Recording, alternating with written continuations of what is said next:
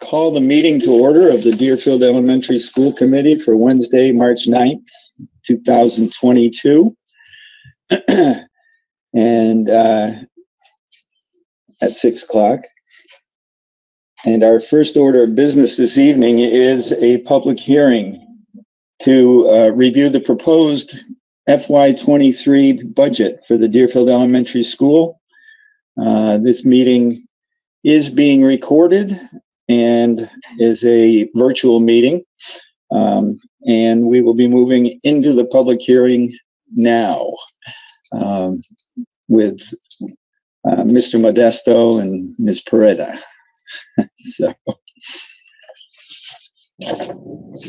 Thanks, Ken. Sure. I'm going to share my screen and go over this budget document. This looks similar to what you saw last time we reviewed this last month, but I will go over it for any public that is watching since this is our public hearing. So the budget development process is multi-step. We base it on student needs and make sure that we're being fiscally responsible at the same time. So we take input from all the stakeholders involved, school leadership, administrative staff, principal, and beyond there, data is collected as needed from other staff members throughout the district. So we take a hybrid approach. We look at level services, which does not necessarily mean level funding, but it means that we keep all of our existing staffing and programming in place with the first draft of the budget. And then we also consider new initiatives. New initiatives could include faculty or staff or new programs. And to balance those out, we look at our other expense accounts to see if there's any fluctuation up or down over the last several years to see if we can reallocate funds or if we're fully adding new staffing or new programs into the first draft of the budget. We also look at other budget drivers such as special education expenses, which are generally out of our hand and do fluctuate pretty significantly year to year. That could include out-of-district placements. It could include consultants or contractors coming in to work with students, and transportation costs, which we are seeing a significant spike in all of those areas. And finally, we look at our revolving fund and grant funds to make sure that any existing funds that do cover expenses to help offset the general fund budget can continue to be covered in the new year. So with all of that said, we presented a first draft of the budget at 5.23%. That included about $150,000 wage increase to add a new faculty position and a new IA position, as well as wages for additional occupational therapy services and summer programming. We also had increased a part-time nurse position in the first draft to full-time, and then added in the coverage for the nurse leader position, which is an existing position within the district previously paid from a grant that now was going to be funded by the 5 schools, split evenly based on the cost share agreement. And then we had other increases. As I said, we look at those accounts to see if they fluctuated up or down. And particularly with technology, we've been underfunded for several years, primarily for software related expenditures. So we did an increase to technology lines, and then we are seeing an increase in our employee separation costs based on retirements. So we were sent back to the drawing board. Tina Darius and I talked about, how we could bring that number down. We knew it was not going to be feasible, even though we had some new requests in there. We needed to balance out a little bit more. And we brought in the second draft in February of 3.09% for a total general fund of $5,998,948. We came up with that reduction by removing the faculty position. You may remember from last month, we did have some discussion around this. And after the first draft was created, Tina went back and gathered some feedback from staff and talked to the majority of people in the building that would be involved in that possible new position. And they decided that it was actually not going to be a priority, that they had some other things within the school that they could do to move around and meet those needs with that initial request that she thought we were going to put in for. And then we brought the OT and the nursing support requests back down to part-time where they are in the existing year budget. So we are presenting tonight for this public hearing at 3.09%. And I know that is up for further discussion. So I'll give you a little bit more information before we talk about that further. And then just a side note, we're using almost another $1 million of school choice and revolving funds, as well as grant monies to fully fund the operating budget for next year. There's some historical data here. So last year, we actually went into town meeting with a 3.35% increase, which was $162,000. On town meeting floor, we reduced the budget by $50,000 due to excess funds that the school had from various savings that we didn't know we were going to have when the budget was passed. So when we went into town meeting in June, we did present a $50,000 reduction, and that is what passed on town floor.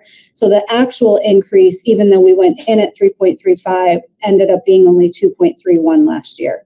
So that saved the town $50,000 on the elementary school budget. The prior year, we had even though we did level services and did not make any cuts, we went in with a $0 increase. So that meant that we moved funds around and moved expenses into different categories so that we could fully fund our existing budget by not making any cuts or reductions. But that was the first year of COVID. We had no idea what was going to happen with Chapter 70 and needed to cut things back a bit. And then you can see the prior 2 years before that, we have been under 3%. Enrollment data we have looked at previously, but just to give you those numbers there. So this is based on the October 21 enrollment, which is what DESE uses for the for the next year.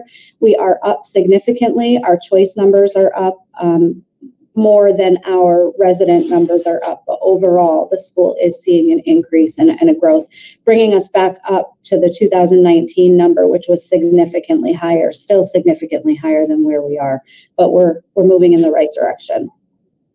And then I did want to give you a revolving fund projection, just so you have that info, since I did say we'd be using almost another $1 million to fund expenditures from revolving funds. So early childhood has a significant balance going into next year, because in the current year, all of our expenditures were paid from the ESSER grant. We made that decision last year as part of the budget process to save up and build our reserves, since we had used all of the money pretty much the year before to continue to pay staff, even though we did not have revenue coming in and school was remote. So essentially, we're going money in, money out. We're going to use that money in the next fiscal year for FY23. We are overspending, but we'll still have a balance of about $32,000 as projected at the end of next year. This is actually a little bit lower than I'd like it to be for Deerfield. I'd like us to look moving forward of how we start to move some things off of early childhood and have the program essentially fund 1 year and keep maybe closer to 50 or 70,000. Because if we have one student come into the program that's significantly high needs, and even if we have to hire one IA, that $30,000 is almost going to be completely eaten up in one position if that is needed based on an IEP or other needs in the classroom. So I'd like to build that back up in the future, but it's still a decent balance considering that we had almost depleted. So school lunch and special education. School lunch is the same scenario. We are paying for salaries primarily from the ESSER fund to build back up for this year. School lunch is a little bit unknown right now still, because we don't know if the USDA is going to approve free lunches for all students moving forward, or if we're going to go back to students paying. So that could change these projections, which would mean that, we might have to think about creatively how we fund, because we are overexpending again what we're bringing in, and still going to have a healthy balance. We can't carry too much money in the school lunch account. That's actually frowned upon when we have our USDA audits if our account balance is too high. So 40 to 50,000 is a good amount for us to stick to. So that'll be our goal moving forward. Special education, the current year, we did not fund any salaries out of that fund because we did not anticipate having any revenue come in when we had this conversation last year. That changed, and we do have a student coming tuition in the current year who's out of district, coming into us paying tuition. So we're able to build up our fund balance. That student is expected to return, so we would have another year of revenue coming in, and then we'd be around 50,000. And I think that could be, this might be the last year that right now we have that student tuition, and there may be 2 more years. I can't remember if the child is in 5th or 6th grade. So, we'll have to talk about that fund again in the future, whether or not we have anyone coming in and how we handle the salaries and wages there. And then finally, our school choice account. So we have been building this up over the last few years, although you can also see we've been overspending. So a couple of years back, we had a budget freeze. We reallocated some money around, and we put some extra in school choice so that we could overspend. That helped us do that $0 increase 2 years ago. So slowly, I think we have to work on bringing this down because we do not want to bring our reserves too far. We also have to be mindful that school choice is one of those fluctuating revenue sources for us. If our school choice numbers drop, or if we can't take more students because classrooms are at capacity, it limits our revenue coming in. So this is down from the current year at 483. I think in 22 we're spending 525 or somewhere around there. So we are working to bring expenditures off of it, but we got to continue to work on that in the future. But still a really healthy balance at 876,000 projected for the following end of next year. And I just want to make a note with that account that this is really the school's backfall. The school itself doesn't have quote unquote free cash like the town does or like the regional school does. So if there is a major building repair that has to happen unexpectedly, for instance, I'll give an example of the boiler going down because we've had that happen in Sunderland and Frontier. This year we're working on replacing boilers in both of those schools. This fund allows us to cover those significant expenditures, which is why we keep our balance the way that it is. Or we could have 1 or 2 students go out of district suddenly and we're looking at $100,000 increase in our out-of-district placement. So just so the public knows that that's why we carry such a significant balance in there, because it is quite a bit of money, but it's really our saving grace if we have any issues. So I know it's a lot of information in a short amount of time. I'll stop presenting and then take questions, or we can talk further about what that 3.09 looks like. We are looking to have school committee vote and approve this budget to move forward for town presentation. I don't know when Deerfield is, if it's next month or not, but that's later on the agenda. Mm-hmm. So, okay.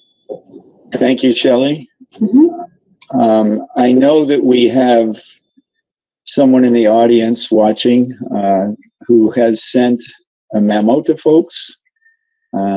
Julie Chalfant, if I mispronounced that, Julie, my apologies. And I didn't know if you wanted to, or if we wanted to invite her in just to make a couple of comments so that the general public would be aware of the issues the town is facing, or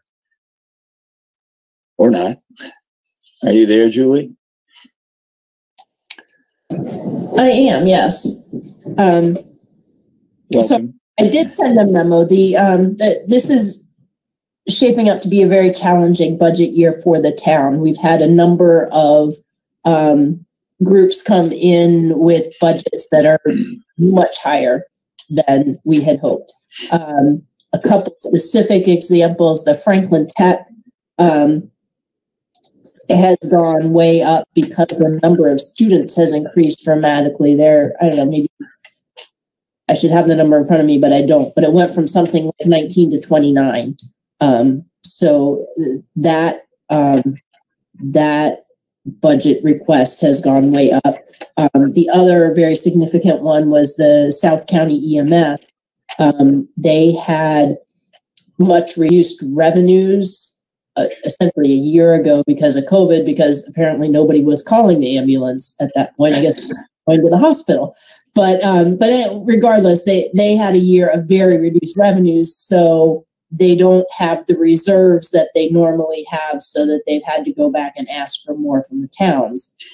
So they are a very significant increase. And then there's a whole rash of other ones of folks asking. We are going back through all of these budgets now and then going back to all of these people and asking, if there's a way that they could trim them down. But when I was at your meeting last month, it looked like there was an option that you had that would come in at about 2.5%. And if there's any way you can get to that 2.5% number, that would really help the town out.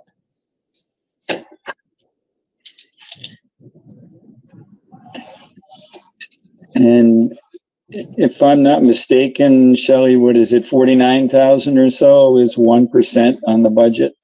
Is that correct? Just Right. We would be looking at a reduction of about 30,000 to get us around 2.5%. Yeah, about 25 to 30,000 is what I had figured. So, okay. Just wanted to touch base again on the concerns that were sent to us.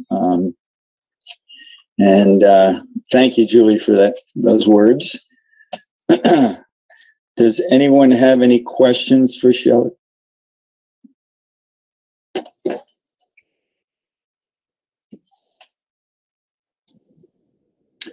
Actually, I have a question. It's not necessary. It's more based on something Julie just said. So maybe it goes to Darius, and it's not really our school. But on that Franklin Tech issue, is that a projection for kids who are starting next fall, or is it because this year there's such an increase that it sort of hits the books already? Like where? How does that go in terms of fiscal years and added kids in the school, in terms of the assessment to the town? It's the increase of last year's numbers because they wouldn't have their acceptance rate yet. Okay, so they're predicting. No, I think they're running. I think they run off of last year's numbers. So that's what's in 95% sure that they run off the enrollment for last year's, and now we're creating the next year's budget. Okay, so in other words, that's not necessarily an increase. It's just a continuation of an increase that we've already hit in this. No, I think they take their rolling average off of the previous year. Right. Or the current year, sorry, when they're developing their budget. So they look at the current year. And Shelley, jump in if you know it absolutely certain. But I believe they use their current year. So they're using their FY 21-22 school year population, just like we showed our October 1 report. And they build off the building of the towns from that. And so that number could go up even further next year if you have more details going to tech. Now understand that the population in Franklin County has gone down, but tech has not decreased the number of students it takes. Just a side politics people should go. Well, it's also become more popular, I think, too, for probably a good reason. Yep. Yeah. Okay. So they looked at this year's numbers, where they got them from, and then they assessed the town the following year. Okay. So I guess one other point there is their overall increase request to all the towns was under 2%, but it just, the way it falls out with the number of students Deerfield has, that ours went up quite a bit. Basically, our percentage went up this year versus what they asked for last year. Okay. And did we get, so Julie, you may also know, I know that the tech, their E&D was in excess of the 5%. Is that money coming back to town at all helpful for that increasing cost? I don't have I have it here, but I need to open it up. But they did, I do know that they used it because their overall, like their total budget went up 6-ish%, but the budget, the amount, the total request from the towns was under 2%. So they've used other funds to supplement their total budget. So they don't actually have to give it back like in the form of we pay you back. They have to use it towards their next assessment. So that could be how they got under the 2% increase, because if you're over in the 1 year, whatever you're over that 5%, you've got to put it back through your assessment. So that could be how they're doing it. Okay.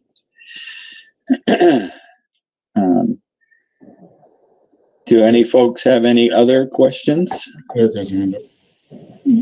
Oh, Erica does. Okay, I'm sorry. Yes, Erica. No worries. Yeah, I was just, and this may be a procedural thing of if we have to, if we have a 3%, but a budget with a 3% increase now, and we are, as Julie's asking us to look at it, reducing it by the 30 or 40,000, when either can we talk about it now as to what would be the proposed things to reduce, or do we, or does that happen later, or do we have an idea of when we would discuss that? And I'm just wondering what that kind of would look like. Sure. The way the meeting goes right now is we're in a public hearing. We will close the public hearing when we've taken as many questions as there might be out there.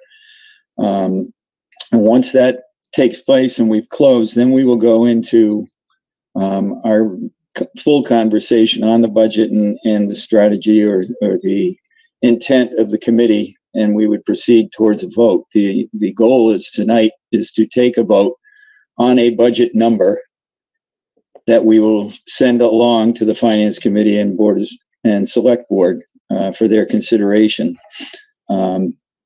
So it will take place this evening. It will take place in a general conversation amongst the committee, assuming we've gotten as much input from the public hearing as we can. And this is different for me because I think this is the first public hearing that I've done. I'm sure we did it last year remotely, but we didn't.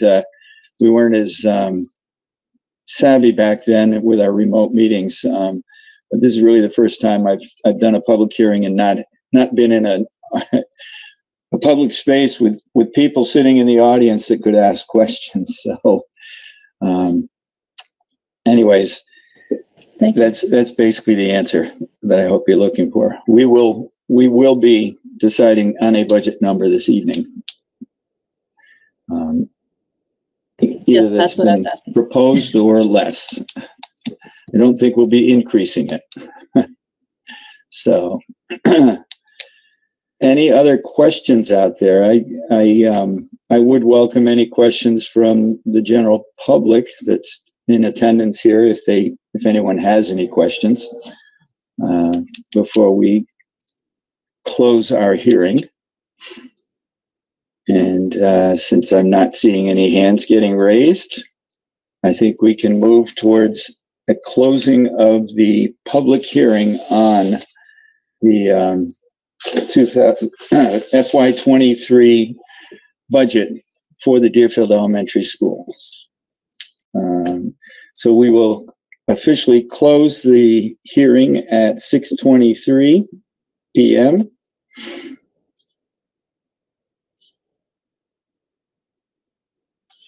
And we will move on with the rest of our agenda.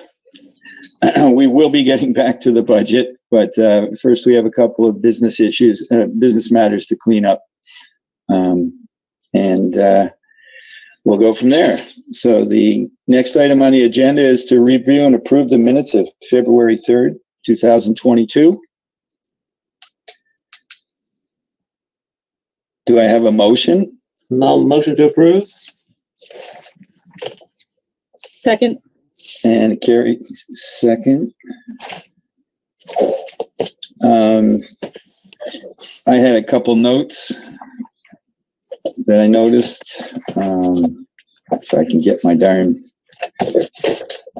cursor to cooperate so that I can get to my notes. I noticed that the motion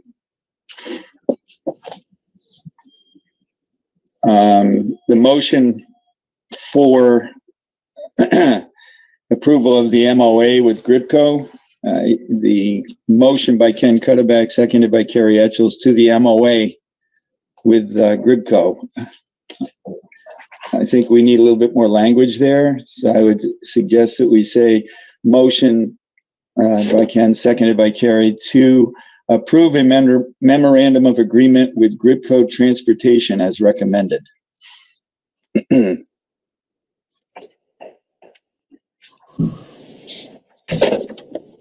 And the second item I noticed was that under the summary of documents presented, there's no mention of the memorandum of agreement. Darius, is that something that would normally be included in the document list? Yes. So that would be the two things that I noticed. And Carrie, nice job on the minutes. Thank you. And do you need a second for those changes? Or I generally just, we have a motion to approve the minutes And I would just say that that motion that David made was in anticipation of amendment. So it was a motion to approve the minutes as amended. So we're already there. I do have one other, sorry if Sure. I may. I know, I just noticed it's a small thing. My name is spelled wrong in the adjournment. Jacob does not have an S at the end. But that's Okay. very minor. Eric, I apologize. I did check for your name spelling. I know you know how it's not a problem. Oh, look at that. I missed that one. Sorry about that. So we have the three amendments or edits or corrections, whatever. So any further discussion? Hearing none, all those in favor? We will do a roll call vote. Ken Cutterback, yes. David Sharp? Yes. Carrie Etchells? Yes. Erica Jacob? Yes. Mary Raymond? Yes. It is unanimous. Financial statement and signing of warrants. And I So I think Shelley, emailed you, hi, yes. go ahead. I emailed you the expense reports. I'm happy to take questions about them, but I did not send a formal update. There's no new concerns regarding the budget. The one change with this report is that you will see that salaries have now been entered onto this report. They were previously in as zeros, and we've got that in the system. We're still working out some glitches with this, and you'll see that there are some negatives on some of the salary accounts, meaning that we're overspent. And that's in part because we're still getting the various funding sources in. So if somebody's split between multiple funds, they're all hitting general fund right now. So this is still not 100% perfect, but we're in process, and I don't expect any concerns. We do have some savings that I think we're going to realize by the end of the year due to positions that haven't been filled yet, or changes in staffing that had a delay in refilling the position. So I actually think we're going to see some savings at the end of the year. But I can take questions if anyone has a specific line item question. And then the only other thing that I'll note is the 18 warrants were signed electronically. The total on that was $168,297.56.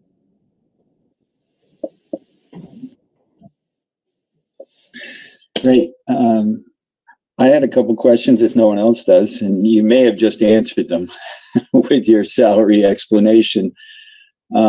As I was going through, I did notice a negative under instructional assistance, so I won't ask about that at this point in time. I'll wait for another year, another month or two for it to clear up. Substitutes. Nothing has been logged yet against the substitute line item, and I'm just curious if that's intentional, or is it part of the salary issue? So we've definitely had some subs in. I think Tina could talk to that. What I think happens with this line is because our substitutes are not all in the database yet, a manual journal entry has to be done to book that transaction, and that has not been done yet. Okay. I figured there was an easy explanation somewhere.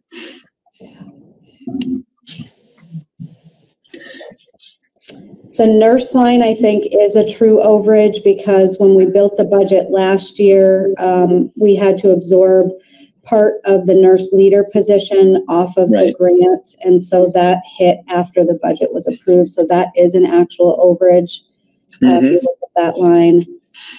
But the rest of the salaries, they're really, once this is more cleaned up, you won't see those overages. You're actually going to see some savings. The librarian, I believe, is also a actual overage, but there's going to be, it's just a matter of moving accounts. When we combine the library position with a media position that we had, there'll be savings in the classroom. I basically just swapped categories. And when we report to DESI, we have to report the right function code. So, that's really just a bookkeeping math there. We don't have an extra 72,000 that we're short on the budget. It's just a math piece, an accounting piece. Okay. Somewhere in here I had other questions. Just a second. Yeah. I was organized, but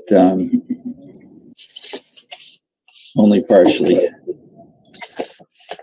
The next questions I had are sort of looking at, and it's just they're aimed at trying to help me piece together the FY23 budget. So that's why I had these questions asked. Under the choice, monthly expenditure report, we have 249,000 of the instructional assistants' salaries covered by school choice. I just want to confirm that is, I mean, that's what the numbers are saying to me. Yep, let me just pull up the right report and verify that that is accurate.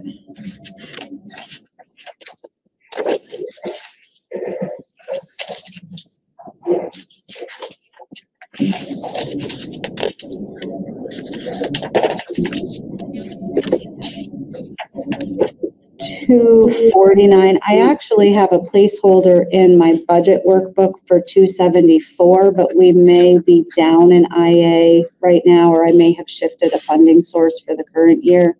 For FY23, we are still going to definitely be paying IAs. Right. And I can tell you what that number is as a placeholder. Well, I mean, they've historically been one of the biggest expenditures out of school choice funds. So that's how we have been able to support our IA population. So you don't need to dig too deeply. The the transportation budget shows 50,000. Yep. That is the 50,000 that we reduced on town meeting floor last year. So because we had budget savings, we reallocated to choice and plan to spend that out of choice this year. That actually, we are going to pay some transportation in FY23 out of school choice, but it's going to be for special education. That 50,000 that you see right now is regular transportation. Correct. Yeah. Okay. And we are carrying 120,000 for the out of district tuitions, which is over budget in the current year. Next year, based on Karen's projections, we're increasing it by 5,000 up to 125 for next year. Okay. I think that was all I had. So those are all good questions. Well, it hopefully ties in when we get around to the next discussion. So, any other questions from anyone else? Could I just ask a generic question, Shelley? Yeah. When you talk about savings that we're going to see or have or accrue from this last year, is there a general description you can give of how that works and where that money goes? So historically, do we lose it?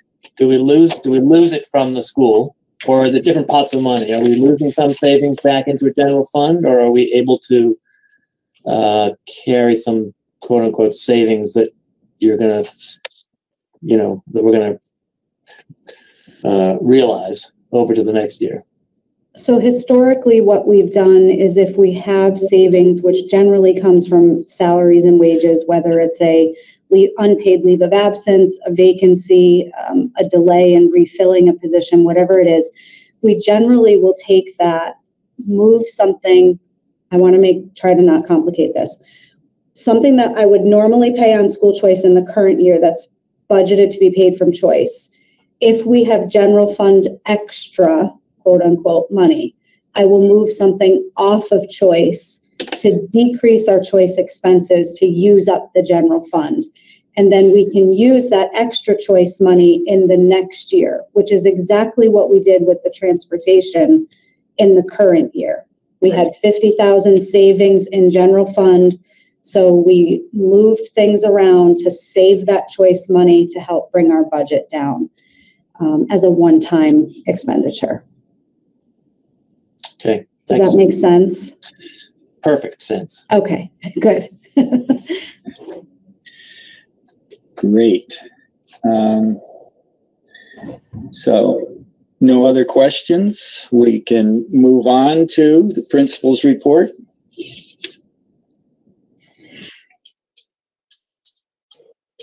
I just have a few things. I did send it out ahead of time, so hoping you got a chance to look at it.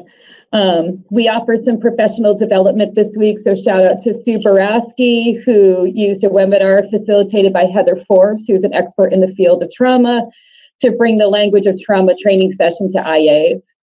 And some general information, we're getting a new convection oven, so that's exciting for the kitchen staff. Jeffrey McDonald, our food service director, was able to receive a grant, so that's fully paid for by grant. That's even more exciting. Yeah, that's right. We just dropped the budget by 50% over there. Just kidding. And then during vacation, the heating system, we had some maintenance happen with our heating system. Our pre-K and K hall wings were running a little cold, so they came in and pressure washed our radiators, and we are now warm. Thank you for our snow day to prove that to us. In some classroom news, preschool has completed a unit on nocturnal animals and Arctic animals. Kindergarten kicked off their maple syrup sugaring study last week. They're tapping trees. Teachers are boiling up the sap, and then a pancake feast. So that's pretty exciting. Mrs. Graves' classroom finished their animal research project, where they create these Guess What I Am books, acrostic poems and facts. It's one of the favorites for second graders. In our fifth grade classroom, Miss Brown's classroom, they recently finished some nonfiction units of study and readers workshop and in writing workshop. Our library just celebrated Read Across America. We had a guest reader, Dr. Bill, with sixth graders. This was added to the agenda after, so if you want to go take a peek, there's a few pictures in there. And so that's pretty much what's kind of happening around our school. That's the short and sweet version. Yes, no, the report was an easy read this month, so it was nice.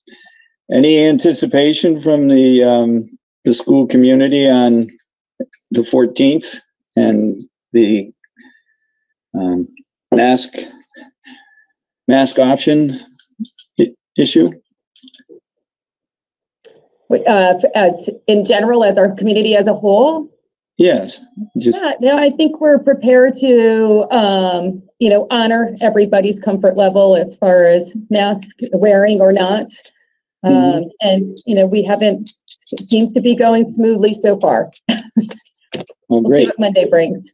I'm confident it's going to go off without a hitch. I don't know if you remember, but we removed the mask mandate during recess time, which, we weren't sure how that was going to work out, but students and families made decisions to wear masks or have their children wear masks during that time. And so I anticipate it going pretty similarly. Okay, well, good. I just thought I would ask and let you know that thoughts are with you in the schools. Principal's report. The next item is public comment. I had no notification that we had anyone to speak during the public comment session. So there is no public comment this evening. Unfinished business, COVID-19 update. Anything from Darius on that, or? Nothing. I guess small little news is that we did have 2 weeks worth of pool testing since we've returned, and we had one positive one positive case in the entire district the first week. We had a couple pools positive, and they ended up shaking out as not all being positive, and then we had none this week. So the numbers really have dropped as was being predicted. It's still out there in the community, but we're just not seeing it in the school right now, which is great. Yeah. Well, that's good to hear. Capital improvement plan update. I have no capital news to report. I've been managing to miss all the capital improvement plan getting quorums. So we're scheduled to meet next week and I'll have a better feel for things then.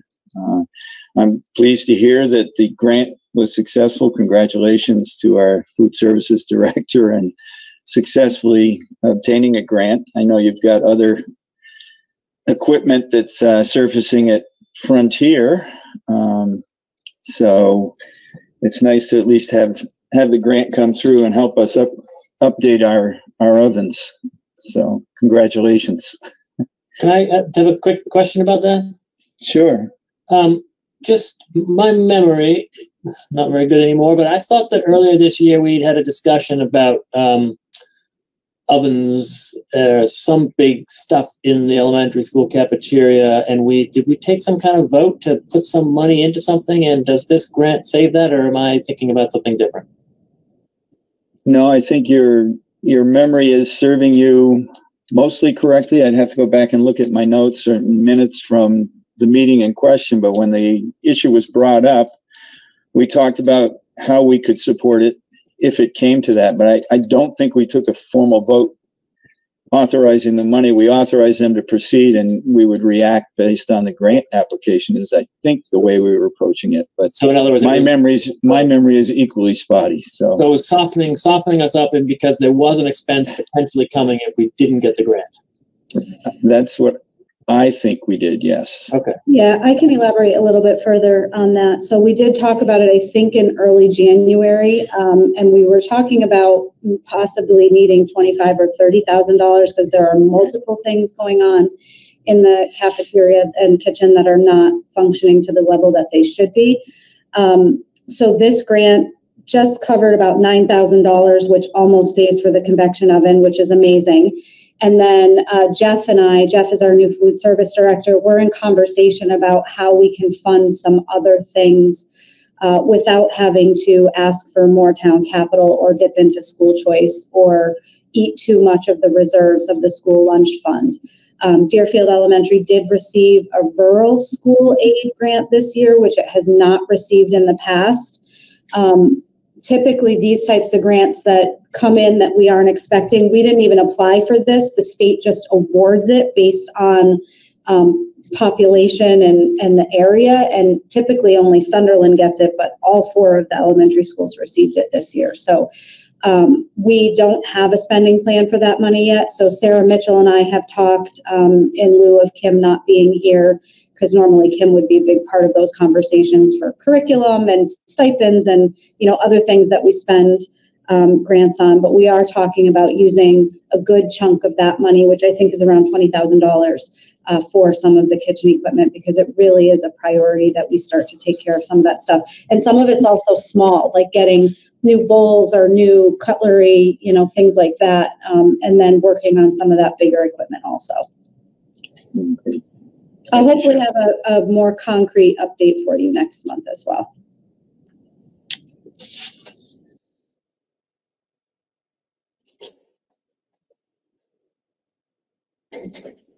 Okay. So we're now back to, it says new business, but I think it's actually old business, or it's our 3rd month talking about it, but the FY23 proposed budget. I'm curious what people are thinking and how people are inclined to want to proceed with the FY23 budget. So the version that was proposed, that was closer to 2.5%, if I recall correctly, that was dropping one of the grades from 3 sections to 2. I think was most of the savings on that one. So I guess I'd want to know, Tina, what are the thoughts on that? How is that something? How does that affect the school? So if we looked in dropping go ahead. Did somebody else talk? Well, I was just going to say, maybe just to be more efficient, I mean, is there even any appetite to, and Carrie, I'm not interrupting you at all, but I mean, is there any appetite to even consider a change to the budget that's been presented to us by the administration tonight. And I guess the reason I'm putting that forward is, remember, we are never going to get the finance committee coming to this committee and asking us to have a budget that's more than 2.5% of an increase. Right. So while we certainly get better, I think, information and communication now with the finance committee, I think there's nothing unusual that I've heard that's any different from other years. And the way the town and the way we do our budgets, we're all sort of at a disadvantage because we don't have a calendar here. We don't know, which other, parts of the town have come forward and, already had a session where the budgets, are fixed or submitted or not. So obviously we have a lot of issues here. But 3.09, if you look at our trends over the last few years, I think, we've pushed pretty hard when we've been asked during difficult times. I mean, 3 years ago, we were under 2.5. I suppose can't really crow about the 0 because I think everybody was probably level funded in that year because it was such an odd year. But I guess I'm just throwing it out there that I don't know that where we're at now, that we really have that knowledge that we should be the first ones taking a move to make a cut, and especially dropping a class as the way to do that. I appreciate the point, David. That's kind of what I was. I'm looking. I'm not seeing a lot of fluff in the budget. I'm wondering if we were going to decrease, how we would do that. So that's a good point you're raising. Yeah, I would just sort of go along with that idea of it'd be great to know if there are any, only just for the sake of knowing what we're up against, like if there is anything that's possible to, cut. But again, it does seem like we already did go through a set of reductions, or at least there was the analysis of what could be cut, and it's like we've already reduced it.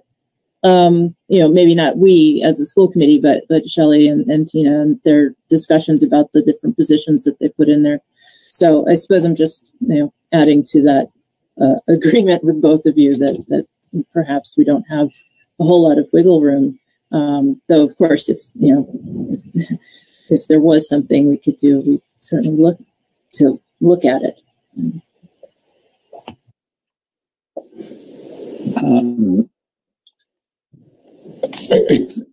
Ken, I think David brings up the point that I always have, that I agree with you, David, completely, that I don't see and Julie, hopefully you're still listening, we don't see the full picture. So Frontier, I only know what the schools are doing. And Frontier is very low for Deerfield as well. So it's a really, overall a really low year for schools. And is this an anomaly year for the town regarding the other needs? And that becomes that kind of the balancing act of, where do we firm up versus, what's the police asks? I don't know what their asks are this year. What does the fire ask? And then balancing all that, because that's where you don't have, the consistent coordination of all the different budgets coming together. So we kind of are in a, we reduce, of course, we reduce our budget and then we become tighter and then we have to go larger next year. Then we end up getting a 4 or 5% next year because we have to drop a balance or whatever the story is. It's hard doing 2.5 when there's no way our main lines are going to increase by over 2.5 next year. So I don't know. So I agree with that. I don't know how we improve that, because when is there emergency, when is it not? That kind of stuff. Yeah. So the budget requests we have so far, I'm sorry, I'm not part of the committee. Do you mind if I? No, don't mind. Okay. So we do not have the police budget yet, and we do not have the highway department yet. They're both unions going through contract negotiations, and we just don't have the salary numbers for either of them.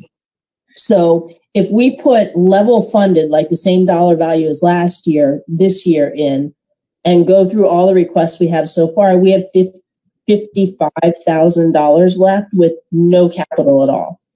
So it is, I mean, everybody is asking for more.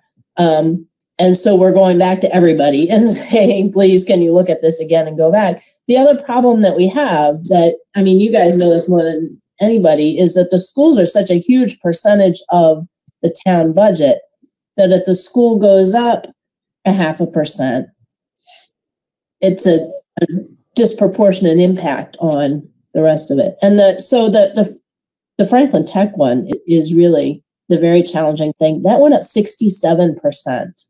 Wow. Right? $200 and something thousand, the increase. And again, it's not, when I looked at it, I just went back and checked, it was like 1.23% increase total. It's just that our numbers went up so high that our, it's a little alarming. And so I've already gone back to South County EMS and asked them to take a turn on it. We are going to, next week, we should have all of the budgets in except for the police and the highway, and we're going to do the sit down and go through it and figure out where we can push back. There's a lot of people, there have been a number of requests for increased personnel within the town departments, and we'll be looking at all of those requests as well.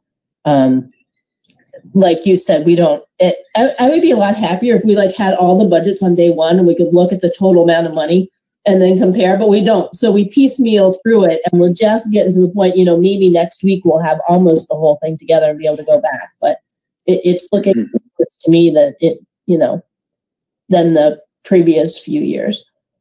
Strangely enough, Julie, what the COVID business we had to deal with a couple of years ago. Hey, Julie, when was the last time the town did an override? An override. Well, so the reason why I say that coming up here, because you do have to do an override every few, not want to say every few years, but every number of years in order to make a corrected adjustment, because a 2.5% actual growth isn't realistic. And what happens in my kind of history of watching us in neighboring communities, schools are usually the ones that end up pushing that because we have the largest number of the budget. So we wait till the school has the worst year and then go into 2.5 override. And you can hear where I'm going to lean there, and I know you're not going to go that route, but I just want people to, the conversation has to come up. At 2.5 override isn't a bad thing; it's a correction thing that it is going to have to eventually happen. I hope that you make that as part of your conversations, that people are talking that way, that eventually in the next 3 years, Deerfield's going to need a 2.5 override to adjust all their budgets instead of robbing Peter to pay Paul constantly until there's nothing left. So I'm seeing that. So the subject has definitely come up. My personal opinion is that next year would be a better year than this year because of the impact of inflation. And I think if inflation goes up wicked bad, and we've done an override this year, then next year we're really going to have a problem. But that's just my opinion. We haven't gone into it in depth. Well, I think in my memory of the past, the only overrides I'm aware of in the town have been involved with capital projects. Yeah, we've had a number of those. Yeah, I can think of 1 year when we talked about it. Maybe Mary remembers something differently, but we've never had a Proposition 2.5 override vote based on budgets. In my memory, in the 35 to 40 years that I've been attending town meetings and following things a little bit. So my concern, Julie, with taking even recognizing it's $30,000 or $40,000 is that we've been able over the past couple of years to utilize, as all municipalities and everybody has, funds associated with the COVID response in working through our budgets and making operations work. And I'm really and I'm also concerned with inflation for next year. As you just mentioned, I noticed we have electricity and heat flatline budget versus this year. And if the energy markets continue the way they are, that's not going to be a realistic number for us to hit. It will make things very interesting next year for heat and electricity. So while I would love to try and get to 2.5%, I think the 3.0 is good. We can, hearing none, we'll proceed to a roll call vote. Ken Cutterback, yes. Carrie Etchells? Yes. David Sharp? Yes. Erica Jacob? Yes. And Mary Raymond? Yes. It is unanimous, 5-0. Julie will have that sent along to Casey and the rest of you, and we'll continue to talk. All right, thanks. Thank you for taking the time to speak with us this evening and attend the meeting. So we appreciate it. And I appreciate Thanks, Julie. the god-awful hours that you've got ahead of you. So thank you for your service. So the next item on the agenda would be an April joint school committee meeting discussion. It's more like an announcement. I guess I could have rolled that into a superintendent's report, but just reminding everybody, we have a joint meeting in April. I am going to attempt to do a hybrid model meeting where we can be in person or be remote at the same time. We will, on that meeting, it's kind of like the big planning for next year. We'll present the calendar, the professional development. We'll have a report from Romney Associates regarding our anti-racism and equity work. So a lot of it's a heavy meeting. It's one of those long ones where you got a lot of the stuff that we haven't been talking about, all the stuff that's happening behind the scenes being brought forward to be shared with the full committee. So just putting that on everybody's radar. If you have anything you want to discuss at that full meeting, just kind of reminding people that some of the stuff that we're going to have to do as a single thing is being put off to May. Mm-hmm. So Shelley and I have that list growing. Sort of piggybacking off of that, you mentioned that you're pointing towards trying to have it be a hybrid meeting. I guess my question to this committee is, now that our masking decision has been made for the schools, and the schools are going to be opening up a little bit in that respect, does this committee want to consider either a hybrid or an in-person meeting for our next standalone school committee meeting? Did the governor or whoever rescind that whole open meeting law that made it so confusing technically? I mean, I'm sure we'd all be happy to be in person, except for the technical problems that you guys have to go through to make it happen. Right. No. Additionally, the one thing that also is very different, where I know I heard some rumors amongst people like, well, what about this night's meeting? You just voted, for masks to come off. Well, if we were in person, we'd all have to wear masks. The mask mandate is still in effect until Monday, so we'd all be wearing masks in front of a TV screen. So that's one of the big things, is that anytime we had a meeting, we'd be masked in a room, where this is actually, I'm not against, I actually like virtual meetings. I think we communicate just fine. I think it's in some cases, I look at the way Shelley has access to all of her files and two computer screens and able to do a lot more to answer questions than hacking on a laptop. But that all being said, there's that kind of, intrinsic push to go back to it. Right now, I did a capital meeting in person for Frontier, and we had a few people that were joining us remotely, and I have this large screen, basically a large screen TV where a large screen computer is what it really is, and they're on the screen, we're there, and we have a microphone in the middle of us. It might be a bit Zeus with the full committee. So I know I'm taking on a lot at once, but it's technically each individual committee could meet at their own individual spots and come together on the same meet. I don't even want to, that could be a headache. But anyway, so I'm just trying to, I know there was some talk why didn't the school committee, they're making kids go back, blah, blah, blah, but they're not meeting in person themselves, that kind of thing. And so I'm trying to meet, I shouldn't be meeting that, but. That's sort of the question to me is the optics. I mean, it's been wonderful to be able to attend meetings, and I can attend a lot more meetings, especially when I'm traveling, by being able to participate remotely. No one needs to know that I'm in Hilton Head, South Carolina, or somewhere else during the course of the meeting, or something like that. But at the same time, just the fact that, you could be in a room with the public, it would certainly make public discourse a little more manageable in some ways, in that people won't be as inclined to say or do some of the things that they tend to do in a Zoom type meeting. If it's everyone's face to face sitting in the same room. So I don't know. I just wanted to ask. I think I started rambling on. I never answered what David's question was. They extended it to July. Okay. So all right. There has to be a virtual component until July, which makes no sense based on the other movements by the government, but that's what they're doing. Okay. And when is our next meeting, the one you're asking about, Ken?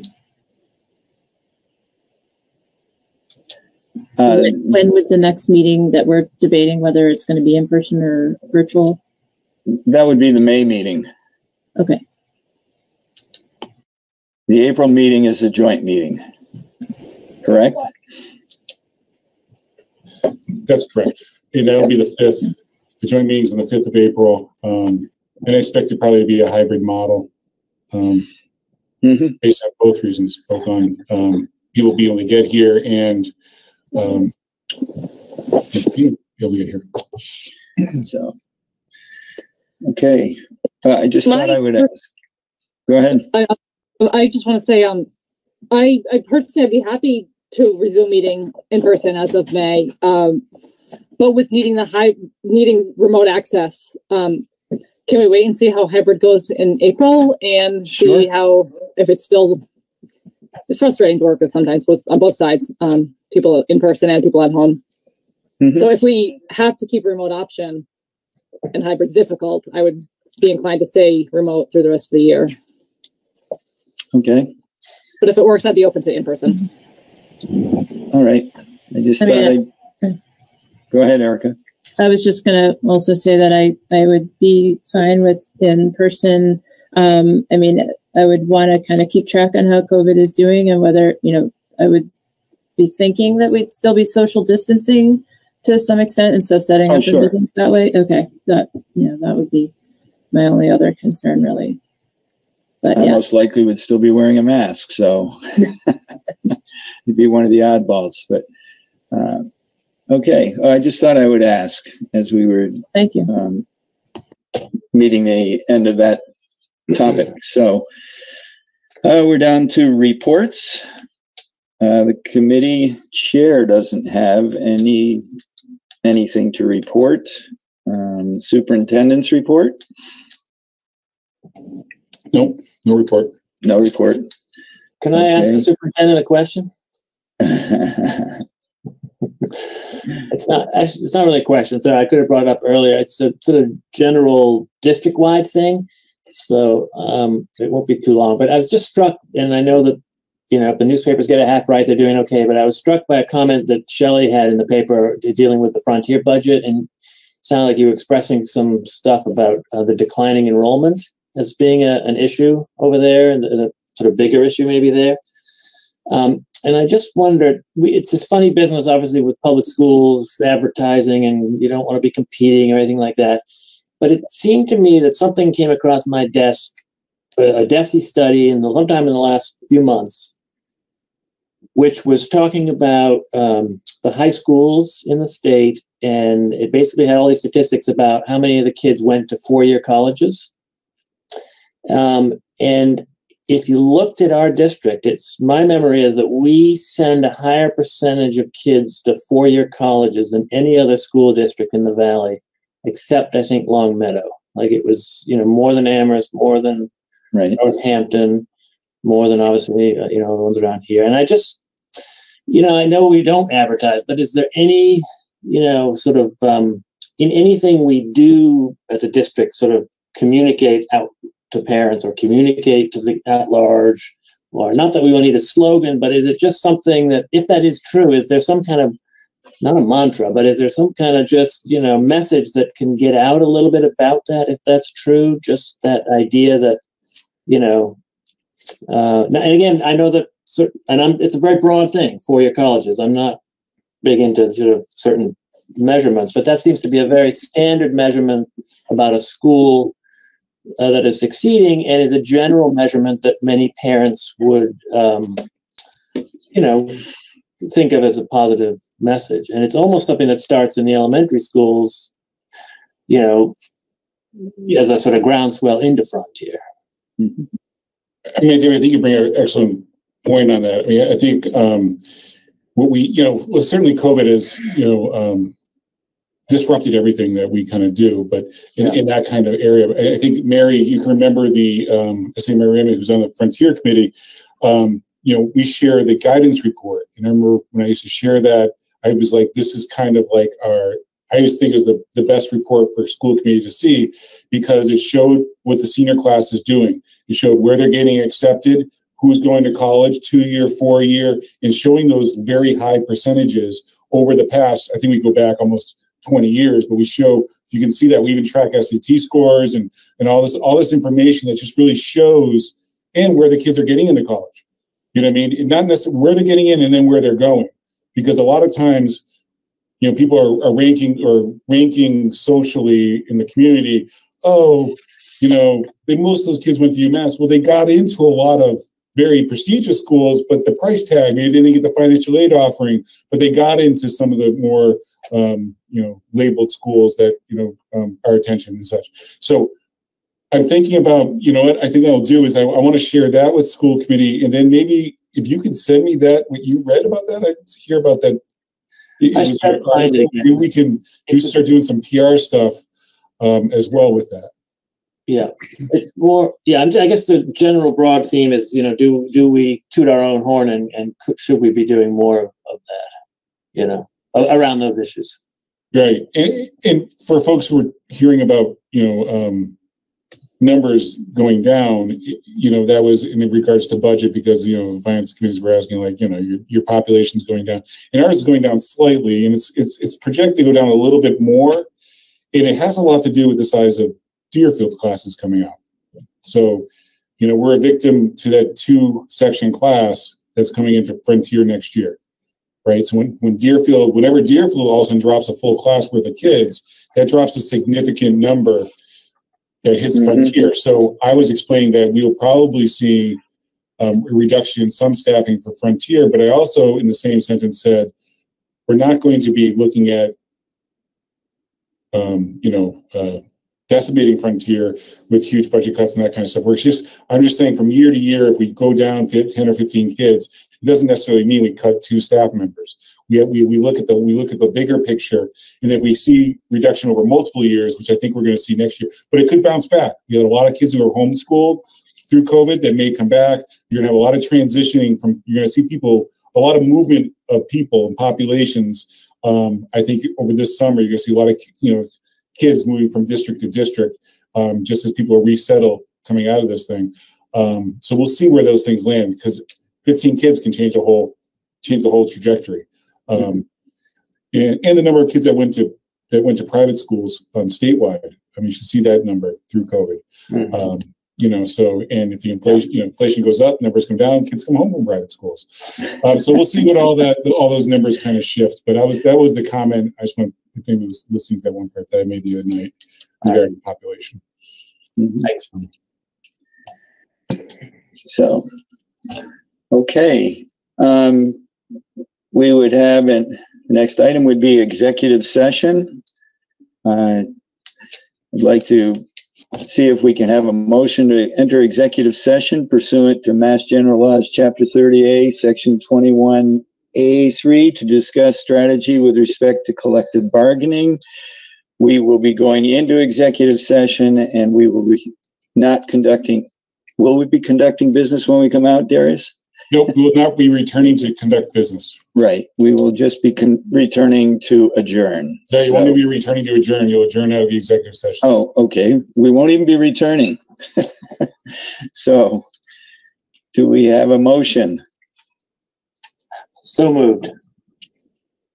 Second. Who's that, Carrie? Yes. A roll call vote. Ken Cutterback, yes. Carrie Etchells? Yes. David Sharp? Yes. Mary Raymond? Yes. And Erica Jacob? Yes. Okay, we Thank you are all. entering